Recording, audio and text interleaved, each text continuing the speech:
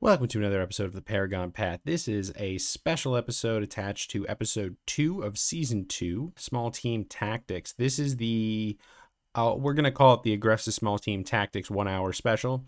I run you through a pretty quick and aggressive list of basic maneuvers, basic tactics, how to build your team, some real simple strategy, and a few questions and answers on small teams.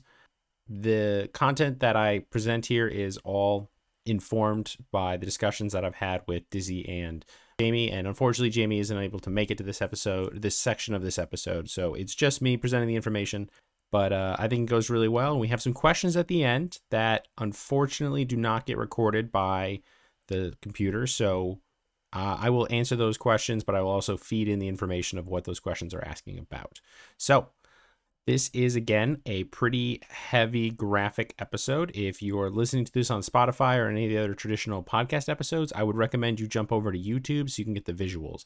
There are quite a bit of graphics that are involved here, and I will be linking a couple of the graphics I use in the description and the bio so that we can make sure that you guys have access to this thing and you can use it as you need. Enjoy and stay on the path. Welcome to the Paragon Path. Let's get on it.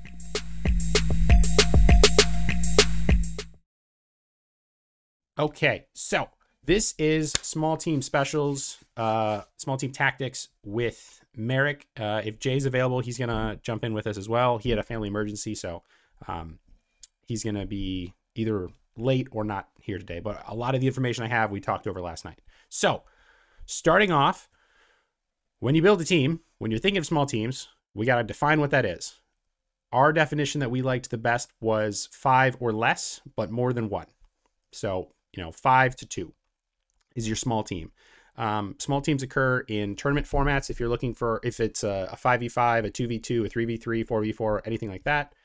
They occur very naturally in battle games because small teams working together get things done. And especially for battlefield commanders, it's a lot easier to deal with 10 groups of 10 than 100 individual people. So if you can consistently create small teams or medium-sized teams, you're going to be more effective for the larger group of the battlefield. It's very hard to deal with 2 people working as a group than it is to deal with 2 people working as individuals, because if you split them, you have a better time. A prime example of this is if you guys have seen Lily on the battlefield in like 5v1s, he backs up a lot and runs around so that he gets 1v1s against all of those players because they're not playing as a team, they're playing as individuals. And then he wins that fight because he turns them all into 1v1s that he knows he can win. Prime example of individual versus group. So we have defined our full team. We have defined our small team. Building it is important. And there's an aspect of this we're not going to talk about a lot because it's a rabbit hole that takes years. Building your team based on class matters so much more about what you're doing than like general rules we can go over in an hour. There are so many abilities in V8. There are so many enchantments and magic and rules and combinations of classes that work that I have a couple examples of what I think are good to use, but not like this is what you have to do every time. It matters on who you have in your team, what they're willing to play, what equipment they're willing to bring, and what they know how to do. So we're going to kind of avoid that for the moment, but we can talk about that more in questions as well. The main thing that we have seen large success in small teams specifically is you put armor first. Sorry, I'm bringing up the chat to make sure I'm not missing any questions. So if you have small teams, armor is essentially extra lives. If you can pack as much armor onto your small team as possible, they're going to survive more situations than if they didn't have that armor.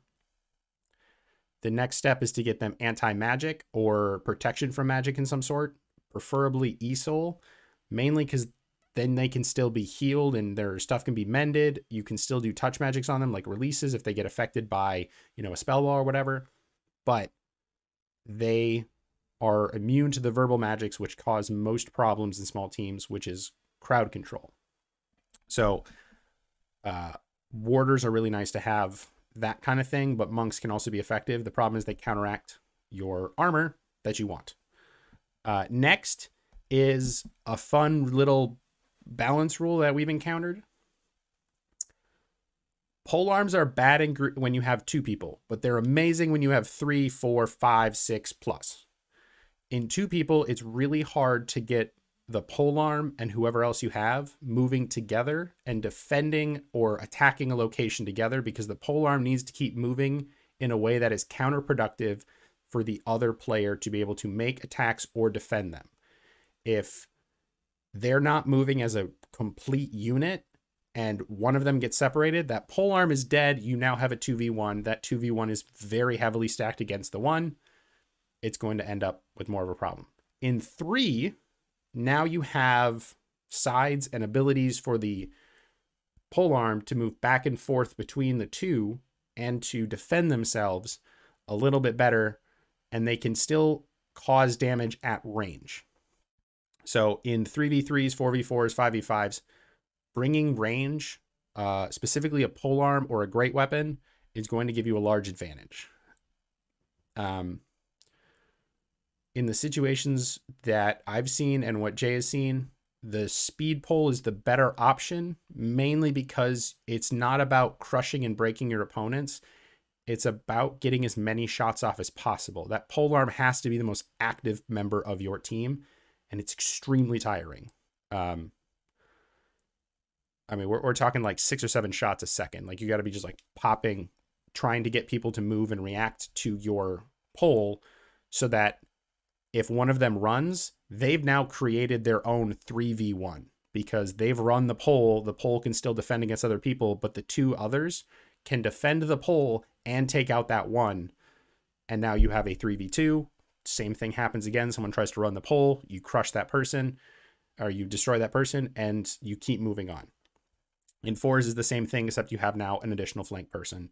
5s, you now have 2 flanks, and you can start getting into interesting movements and tactics in that way. So armor, immunity to magic, not far range, but range when you're building your team. Then you want support.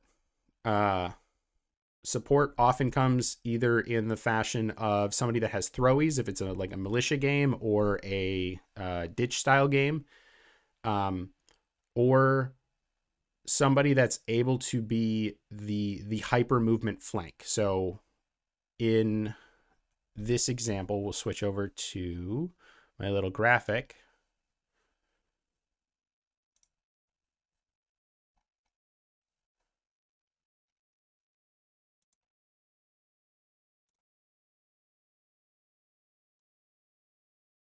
So in our little graphic here, we're looking at 4 opponents. They're labeled things. We're going to ignore that for now. We're just going to call them green enemy, yellow enemy, blue enemy, and red enemy. And we have brown, white, red, and purple. So in this scenario, we have 2 boards, a poleman, and a warrior with a flow. Now, the main reason that we give this warrior the flow is for movement. They're our flank and our support, but they're also our like DPS essentially. The paladin, this polearm here, is going to be our main DPS, but this can be a secondary DPS and can create openings for us. They can support by moving out here, drawing a couple people to them, and then we have 3 people able to go up and deal with 2 people. If they can survive this fight and we win this fight here, we've now created a 4v2. We've created a 3v2 in our favor here. They don't even have to win this fight technically. They just have to make this a concern. Like, if they keep backing up and making these people chase, or they can keep chasing them, which is even better. It's a little harder because then you have to keep your aggression up. But if you can chase them away and keep these 2 out of this fight, you've created a 3v2. You're supporting your team by being offensive. So that's the support aspect.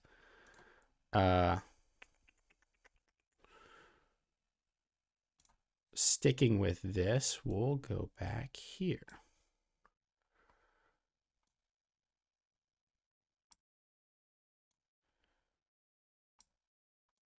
Did someone have a question? Sorry, I heard some audio.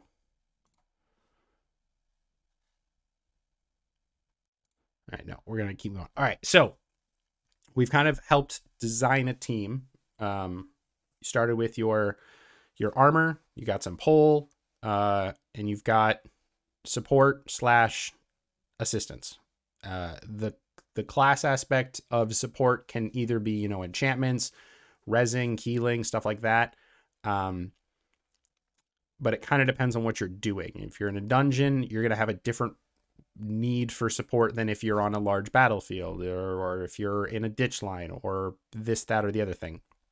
There's plenty of different options that you're going to have to kind of figure out as you play each scenario. And there's some general rules you can follow, but they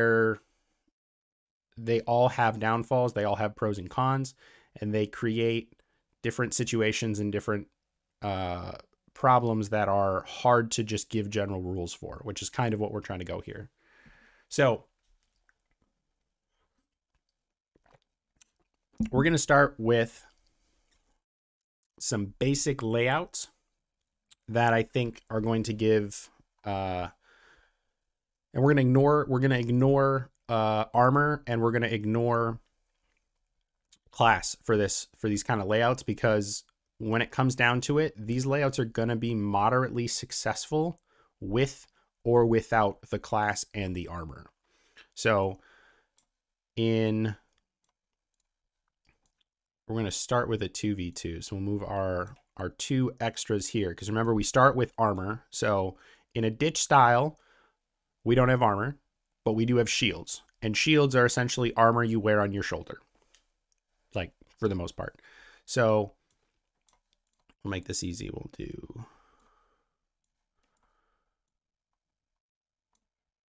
this too. And at any point during this, if anybody has any questions or like wants me to go over something more in detail, just speak up or put a note in the comments, and we'll delve into that a little bit more. We got an hour. We're going to use it. So 2v2,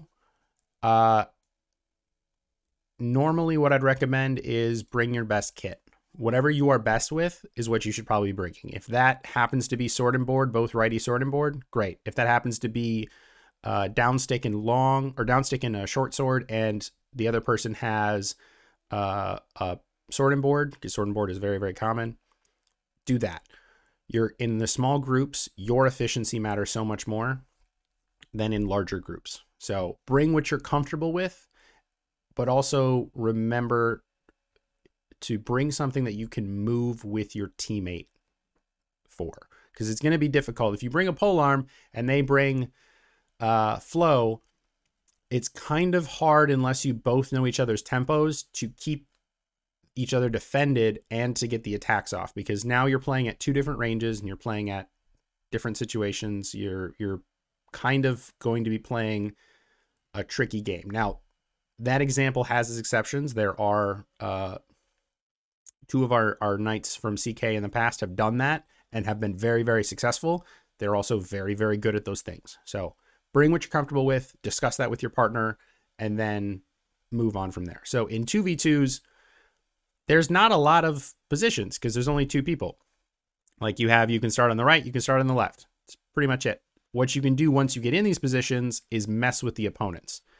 If we start with brown and red here, and red, and we'll call this maroon. Maroon decides that they have the best bet against brown, and yellow has the best bets against red. Immediately, looking at that, we just play crossover.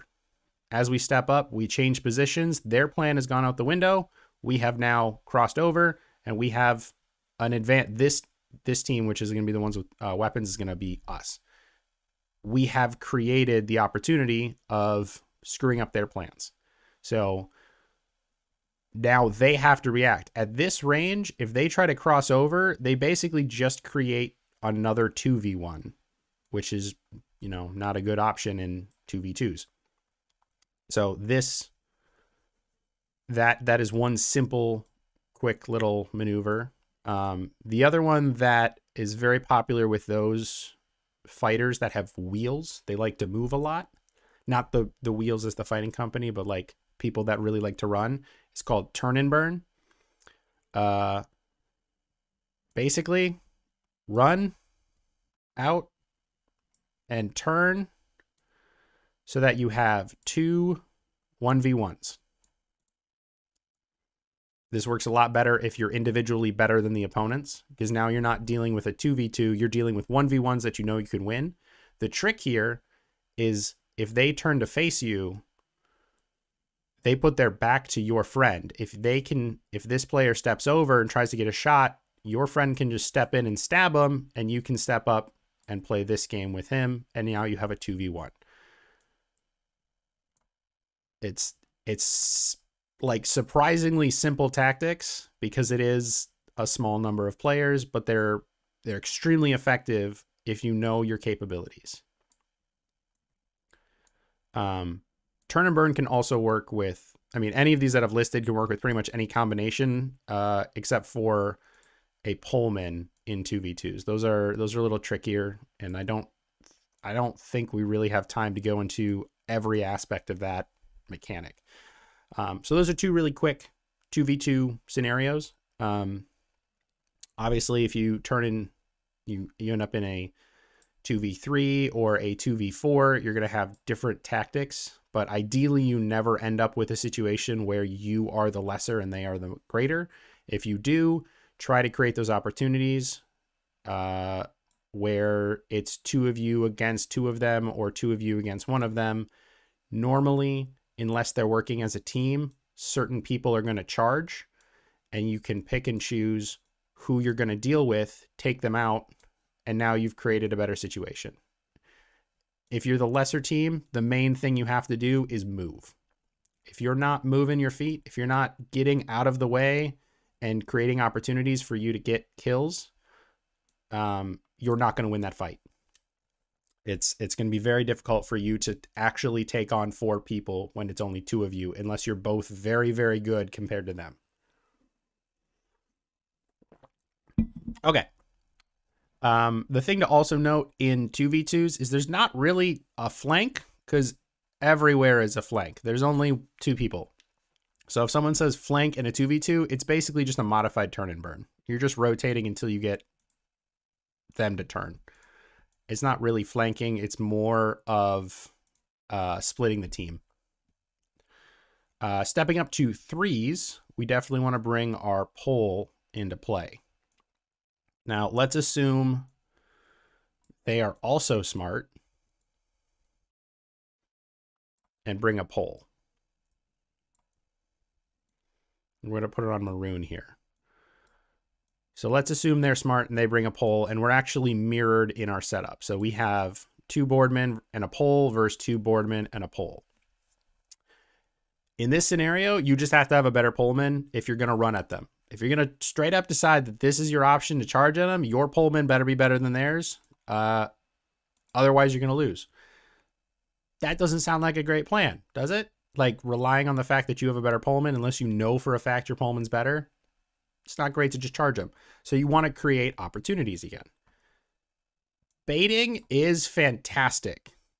If you create an opportunity that someone thinks they can make a difference, you've now created another situation. So if this green ringed black enemy here decides that it is the best opportunity for them because red has stepped away from his pole, that their best option to get the kill is to charge the poleman. The poleman has to recognize that and just rotate behind their close defenseman, keep attacking, and let red crash back in and destroy this person because they're facing these 2, and red is now by themselves, essentially. They stepped out of the fray and no one went after them, so they can either turn and burn and run around or make sure they crush this person, and you've created another 3v2, which has a weak side. The pole doesn't have as much defense as the boardman, so you crush that pole, you finish out the fight. That mechanic is going to work as you increase in size as well. Just getting people to run the pole, because it's a scary thing. If they decide to take the balls to do it, you can punish them for it. If they step the wrong way, if they take the wrong directions, they decide this is a better opportunity to do it solo than it is to do it as a team. There's different ways to bait them into different things. And there is also, if you step out here and bait and they decide, yeah, this is my best option is to come after this. Well, if the red recognizes that they're being engaged, if they can get this person to turn even a little bit, because their board is on this side. Let's put a board there so we can identify that. Trying to get to rotate. Now.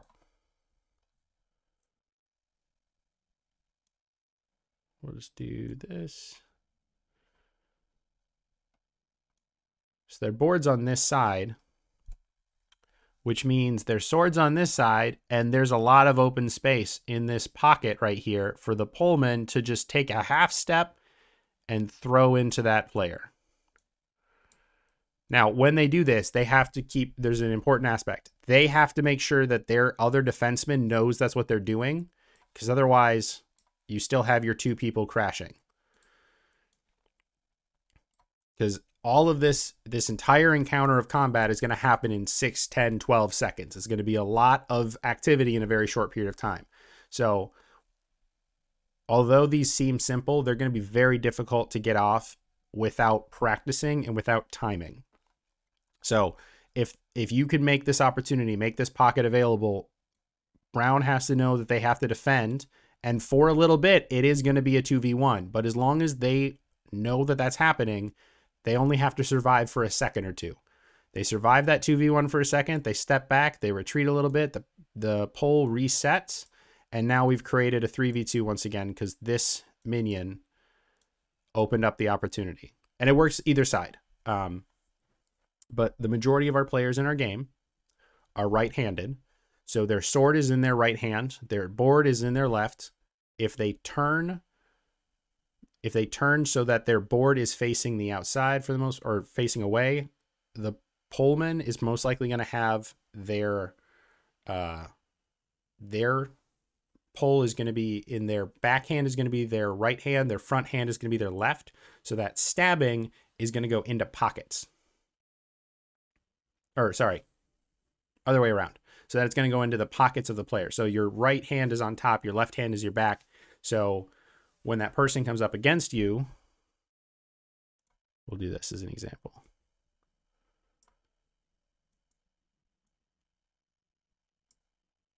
You want to match your pole on their sword side because there's more availability to hit on that sword side than there is on the board side. And that counts for when they're going down the line. If we make a bunch of these, you're going to hit their poles this way, but everyone else this way means that their boards are facing the wrong direction for you. So everybody for the wrong direction for them. So all of their poles on this side, you just slide past that board. You can hit those pockets, which is kind of why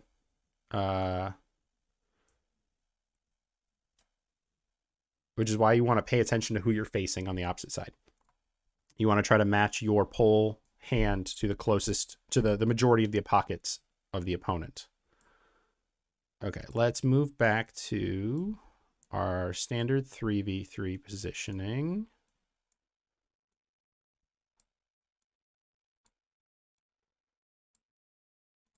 Okay. This position, by the way, if I mention it later, is called cock and balls because it is a pole between two boards. That's what it looks like. It's very easy to move this positioning around because all you have to do is make sure is the pole leads the directions. If they need to retreat back, they feel like they need to pull everyone back. They just have to say, you know, retreat, back step, side step, whatever. And these two should know to move with them. It's only 3 people. And really what it is the boardmen need to know where the poleman is and move in reaction to him. Otherwise, or to them. Otherwise, they're not paying attention to anything besides keeping the people in front of them either occupied or killing them if they have the opportunity. But the pole is going to do most of your damage.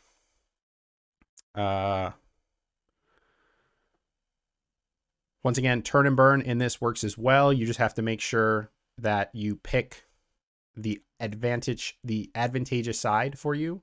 So if we give our yellow here a board and we try to turn and burn this way, we now have put ourselves, we've put the yellow between ourselves and the pole of maroon, which unless they've practiced, unless the poleman has practiced the action of lifting the pole up over their players' heads and bringing it back down effectively in like a timely and effective manner, they're going to probably get tangled up, or they're going to have to spin the other way, which runs them into this. So you've now created a 2v1 again for at least a couple of seconds. If they've practiced that, you might be a little bit more screwed. But you've also made sure that you're moving towards the pocket of yellow. So the pole can keep throwing shots, and if yellow doesn't turn with you, they're going to get killed. All red has to do is just make sure that this guy is occupied. If they decide that it's a better bet to deal with these two, if this pole decides I'm going to take the advantage and try to go after the one, that's great. That means that red has to recognize that and step back a little bit. Because now brown and white, our pole and our defenseman, can just take out yellow, and now whose back is facing us? It's, once again, this is about battlefield awareness and trying to just make as many opportunities as possible. There are answers to all of these, but they all require more additional teamwork. For example, in this scenario, you're splitting the team. You're trying to get people to turn their backs against each other. Maybe the best bet is to literally move the entire team through and rotate back and try to reset. Or try to move back and counter flank them, essentially. So they've done that. You split off. Oh, I got just that. They split off and try to take this out. There's different opportunities, but for the most part, your tactics are kind of just going to be mirrored of each other and trying to get trying to be whoever's effective at these styles is going to win the fights more often, which is where the teamwork comes into play. If you know how to move with your team, you know how to make an effective maneuver, you know how to work with your team and make sure that if they run that line against you, they run that turn and burn, that split, your pole knows how to lift that pole up, be a threat in the process, and bring it back down real quick and still be in position. You're in a better position. You're in a better spot. Yeah. Any questions so far?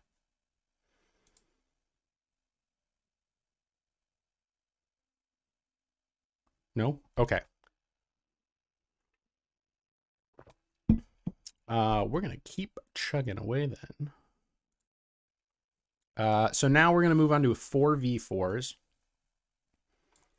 And this is where you add your quote-unquote support or additional DPS.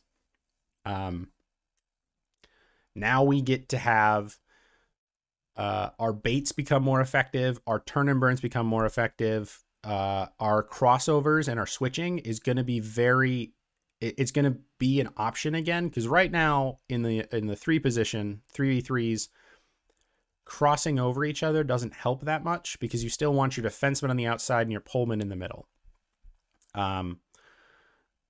If you cross over, it's mostly to make sure you get a kill or because someone is wildly out of place. That's what most of your crossovers are going to be in the 3v3s. In the 4v4s, you now open up a fourth player to switch things around, move as you want, and create more opportunities. Because your defense is solid. In a 3v3, your defense is pretty solid. In a 4v4, you have a good defense with three of them and somebody to terrify and move the opponents as well. In this scenario, we have purple with flow, mainly because it's offensive, and it's easy to team up with any other members of the group. It does cause a little bit of a trick with pull, but it does allow for a lot of offensive abilities, and they're a definite threat. So they're going to cause some problems.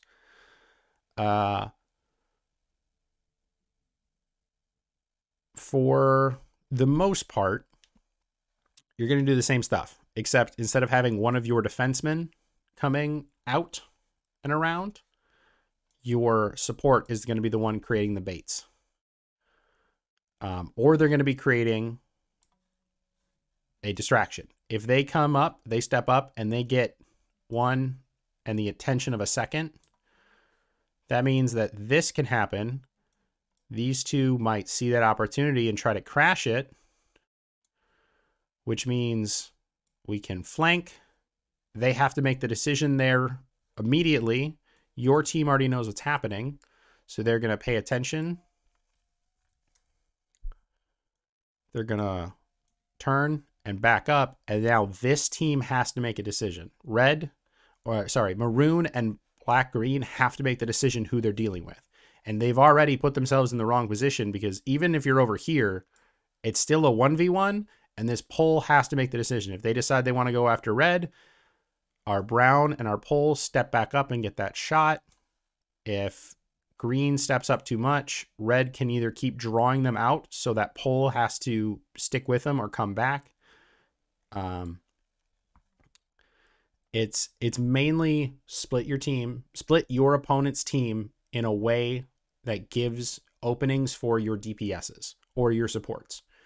Your pole being the DPS, and your flow or your support also creating opportunities is going to make a lot of opportunities for that pole to take things over. And it's not even that this has to win. Like, the flow does not have to win this fight at all. They have to make them annoyed, concerned, and move. That's it. If you know that this player, for example, if we put Lily, Deathly Sunshine on this side, people are going to go to him because he's a threat. They know he's a threat. He's very quick. He's very fast, and he's going to be a problem. So they're going to put one or two people on him to try to deal with him. Great. That means that he never has to actually kill either of them. He's created a 2v1 where he just has to keep them busy while his other three teammates deal with two people. He's created an opportunity where his team's advantage of numbers is going to outplay, or should outplay, the opponent's smaller numbers. That is a lot of team fighting when you start getting into larger numbers. It doesn't matter if you win your little skirmishes. It matters if you can pull people away to create opportunities. So we're going to reset this real quick.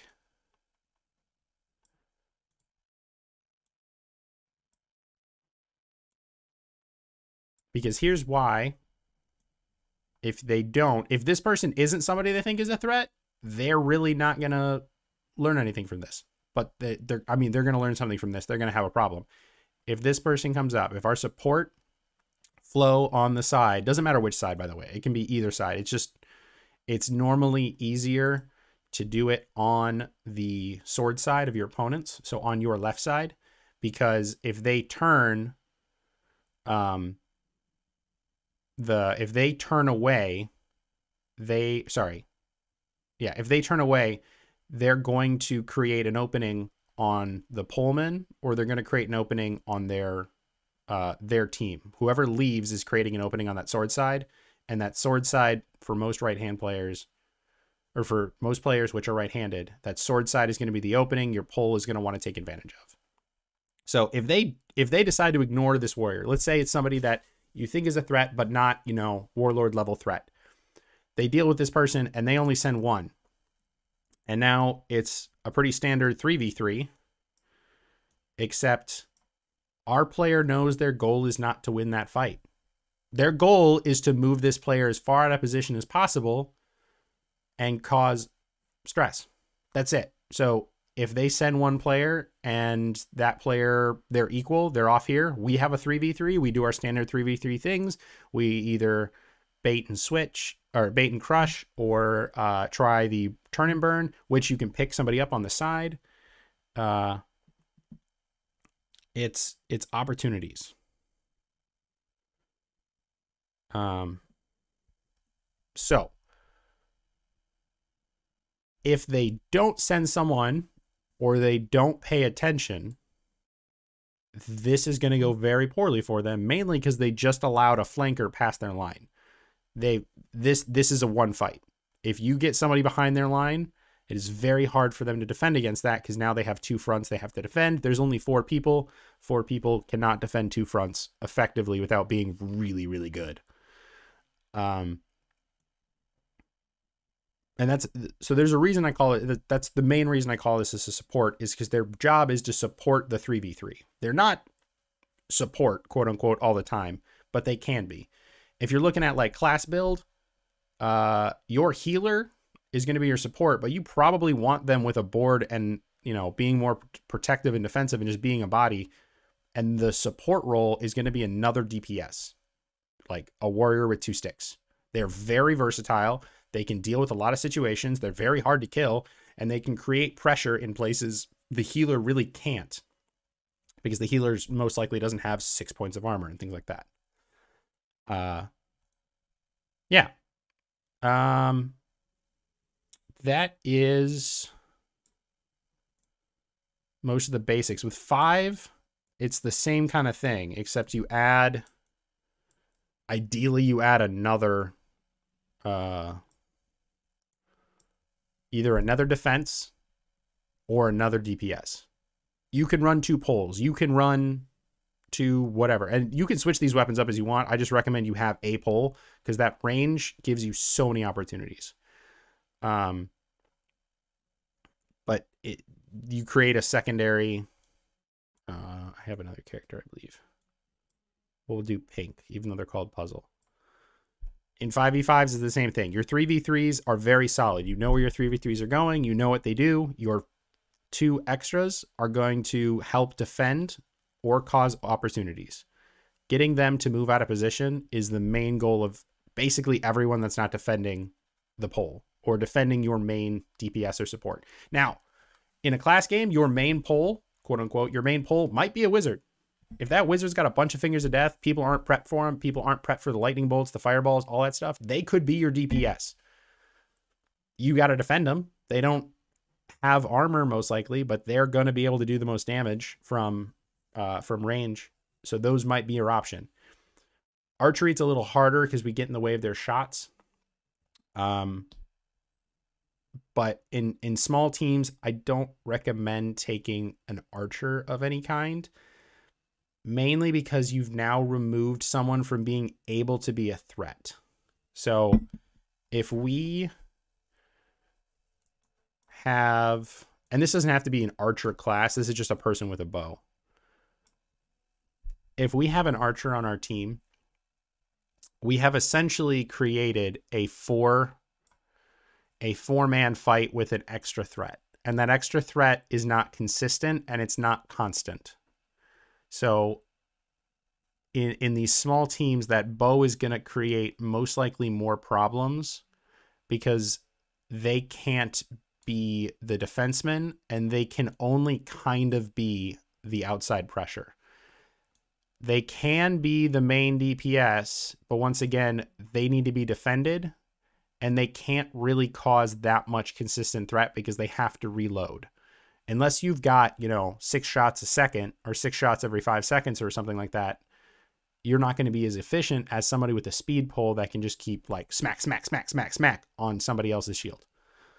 It's also a lot easier to enchant melee weapons than it is to enchant bows because, like Flame Blade and Imbue Weapon work on melee.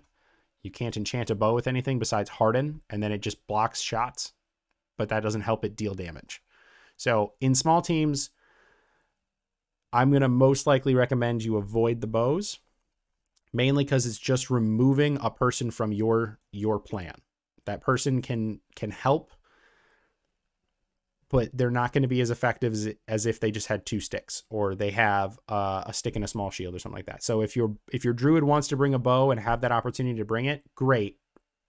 Leave it someplace on the field or give it to someone else to hold so that you can wield that board, because that's most likely going to be more effective, or the pole. It's going to be more effective in the small team than it is on the large team. When we work in large teams, bows are great. They're a threat that can be effective. It's just in small teams, if players know what they're doing, they're going to crash that bow and they have to block one shot, because as soon as that one shot gets off, you have 2 or 3 seconds before you can get that next shot off, or a second or whatever. And that's going to be tricky to do when someone is running you down. And then you don't have a lot of threat against them once they crash you. Is this all making sense? Are we good? Do we have any questions?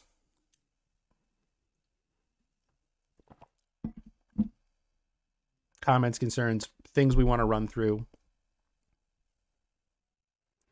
This question is about bows in small team, how to utilize them, where they can fit, classes that could be using them, and if it's better or not for a druid to use them or not use them.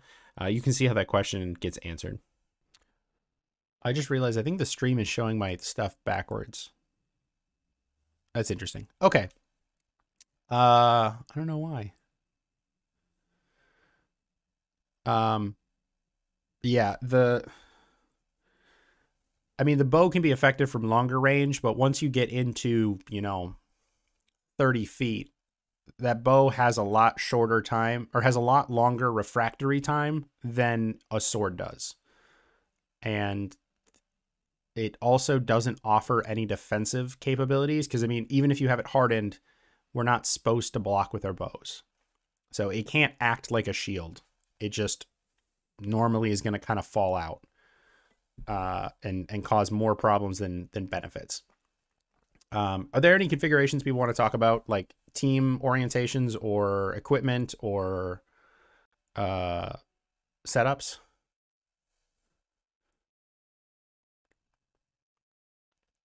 We can also just run through scenarios, like if you are thinking about comprising a team, or what to do in certain scenarios where you've been screwed in the past, like you take a warder healer and you end up with 2 barbarians and an assassin.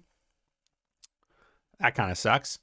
It doesn't mean you're useless. It just means that 2 of your players are no longer affected by your stuff or your main gig. I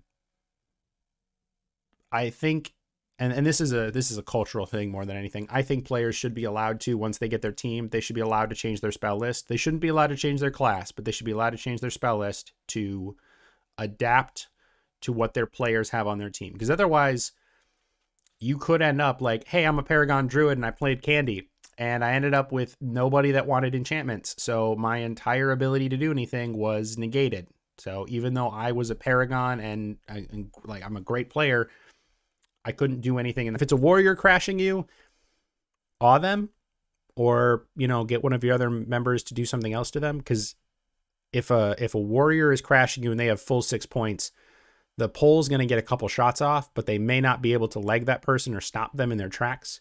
They're going to need some assistance, but it's very hard for a warrior by themselves to defend or attack when there are casters and CC in play.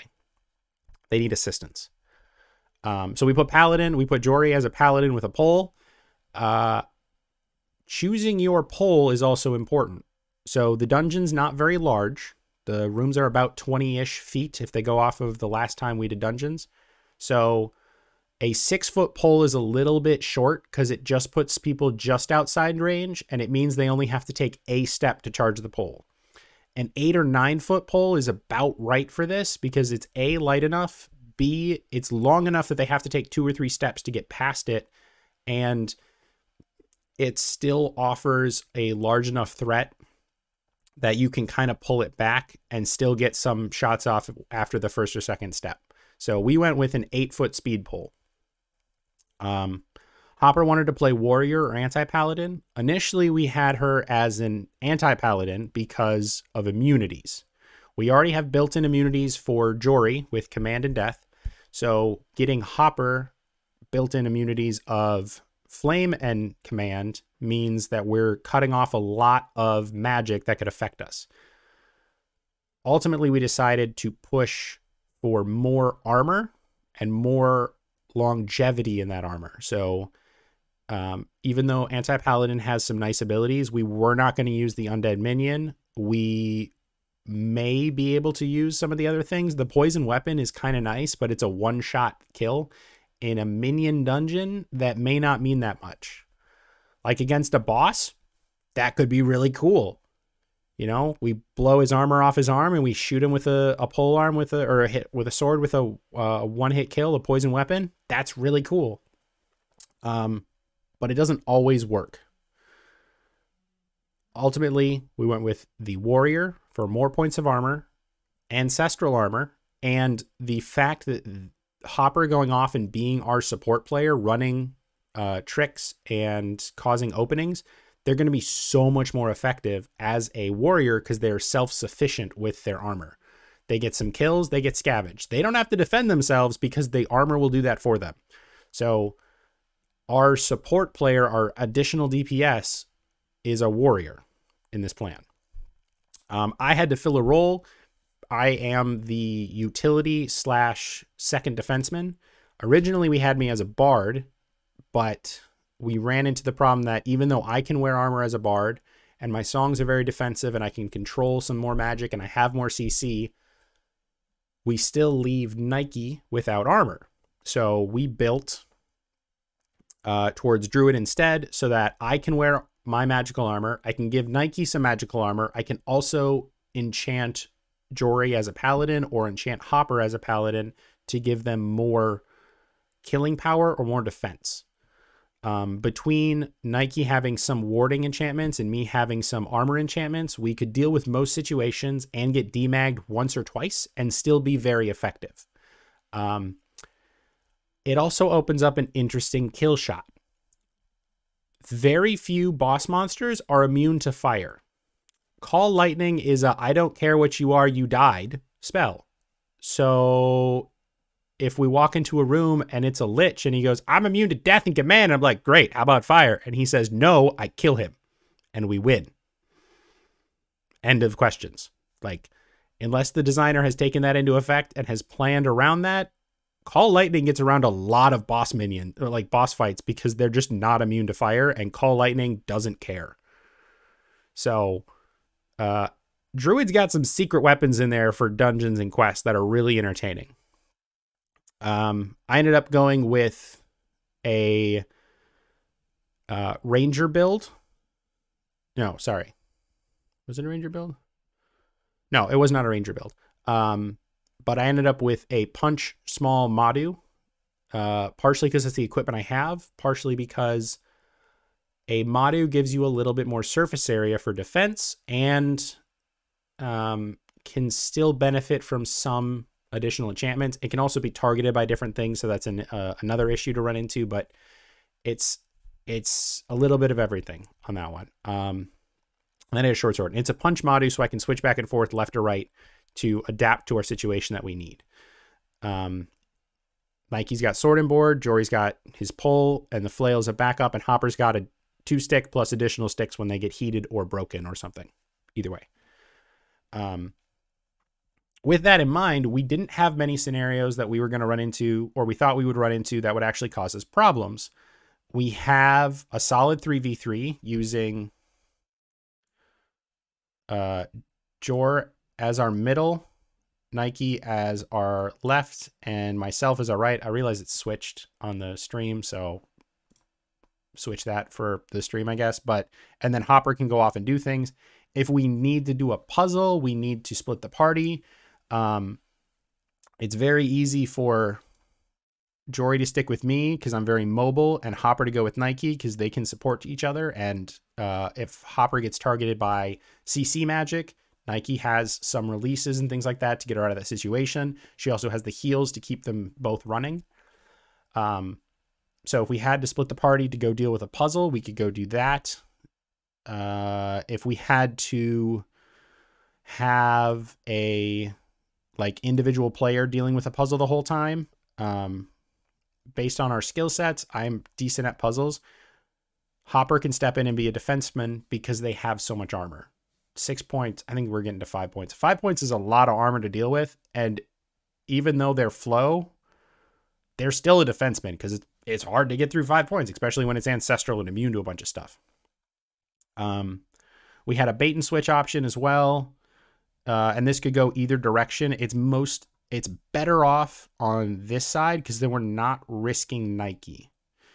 If we're risking our healer, we're probably doing something wrong. So we'd risk me as the druid and try to get the enemy to come in and crash on Jory, and I would step back in and Jory and I would crush the enemy. Hopper can still go run off and do what they need to. If we need to do this on the other side, Hopper and Nike pull a crossover with the board stepping in front.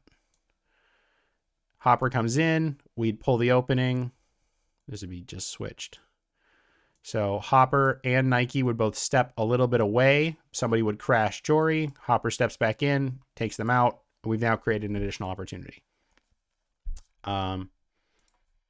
Yeah. Any questions?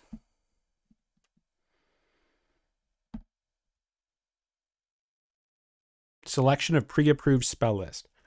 Weez, are you talking about like when you're building the battle game, you have to, or you're building your spell list before the battle game, you have to make your spell list and then your team can screw you over regardless? This question is about building and adapting lists after teams are built. We kind of go back and forth on this a little bit, so I'm going to cut out some of the additional questions that just say, hey, my park does it this way, and then somebody else contradicting and saying, well, my park does the other way. We go back and forth for a little bit and kind of tell where those are. I think that works really well. Especially with the fact that orders of battle include a lot of wording about teamwork. I think it's it's counterproductive if we require them to pick what they're going to, like how they're going to play before they have their team, because that's counterproductive to teamwork.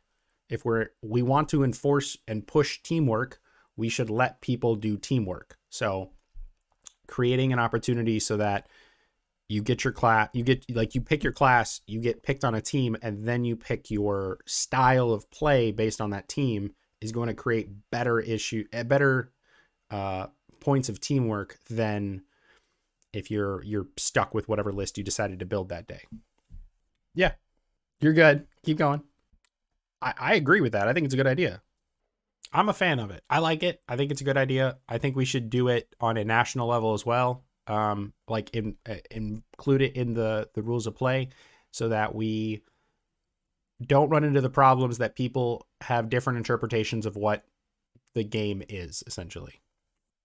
Any other questions, comments, concerns? We got about 4 minutes left.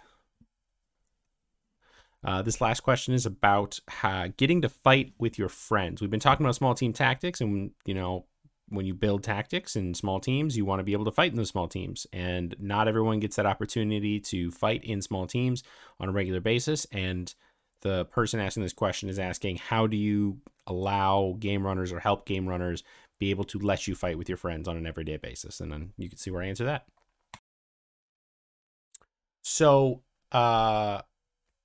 if you're the champion, you have all of the opportunities in the world. If you're the champion of a park, you can create battle games and try to balance battle games around friends. So like, I'm not saying every single battle game, but 1 or 2 a day, especially if you're doing short battle games, allow friends to fight together and then try to balance against it. So, I mean, if Lily Sunshine and Morpheus want to fight together, that's a real hard thing to balance against, but you could just make the numbers different. So yes, Lily and Morpheus get to fight together and they're on one team, but the other team has 4 more players. They may not be good players, but they're 4 more players. Those are bodies. As for leadership, like the monarchy and things like that, encouraging 2v2 aspects into your tournaments, 3v3s, 4v4s, or just switching up like your regular like bear pit or ditches into 2-man forevers, 3-man forevers, small team fights, emphasize on small team fights. Just switching up the everyday once a month to a team fight will push that teamwork. You can also do things similar to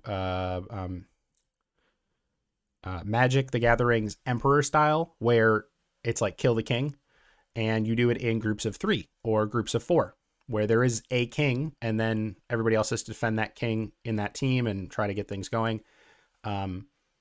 Allowing players to work with their friends in that scenario is another good option. A lot of this comes with, if you have one bad battle game or one battle game that some people don't have as much fun in as the rest, if you have a bunch more battle games, it's a lot easier for them to ignore that one downfall than to play 2 battle games a day and one of them was off balanced. So the other thing would be push as many battle games as possible in your daily parks. Anything else? Any other questions, comments, concerns? All right, I think we're going to wrap up. Thank you all for joining me on this aggressive run through on team battles. This has been another episode of the Paragon Path. Thanks for listening. If you enjoy what we do, please drop us a like, subscribe, some comments, anything, even a review. That helps us reach more people that like this content. The more people we get on the platform, the more people we get commenting, the more people we can get on the path. So stick with it. If you have any ideas or would like to be on the path yourself, don't be afraid to reach out. I've got plenty of openings and plenty of episodes to still run. So if you think you've got an idea for it, reach out. We'll see if we can get you on. As always, stay on the path. Hope to see you on the field.